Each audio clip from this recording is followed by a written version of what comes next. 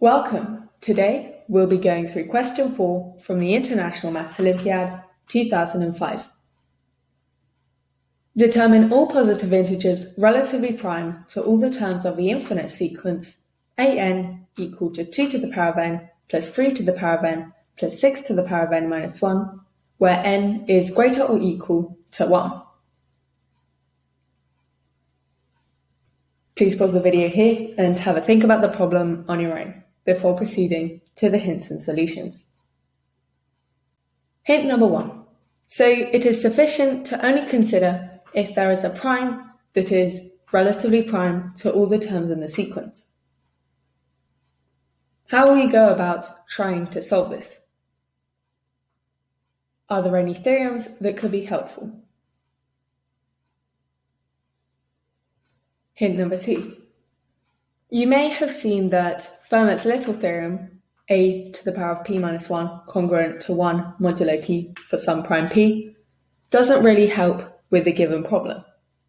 However, have you tried applying a variant of Fermat's little theorem?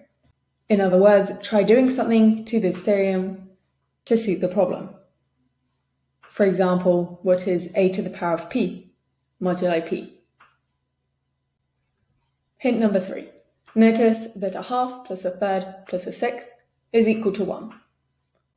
Now try linking this back to hint number 2 by considering the terms in the sequence. Hint number 4. What is a to the power of p minus 2 modulo p for some prime p? Solution.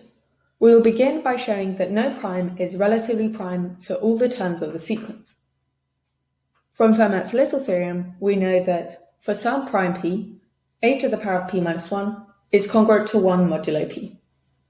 We can divide both sides by a to get a to the power of p minus 2 congruent to 1 over a modulo p.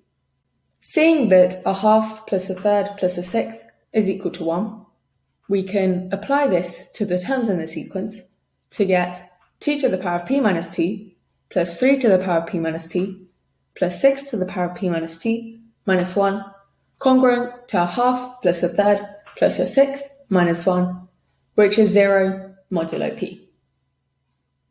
So for a prime greater than 2, the p minus second term is a multiple of p, and so is not relatively prime to p.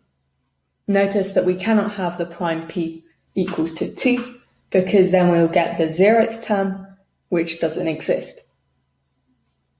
However, we can look at p equals 2 separately, and we can see that n equals 1 gives 2 plus 3 plus 6 minus 1 equal to 10, which is a multiple of 2.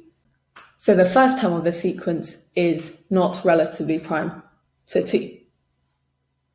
Now we will move on to all other integers which are not prime apart from 1. Since all integers apart from 1 can be written as a product of primes, we can find a term that is a multiple of a prime factor of that integer, and so we can find a term that is not relatively prime to the integer, because they both share the common factor, which is that prime. Hence, 1 is the only solution, because all positive integers are relatively prime to 1.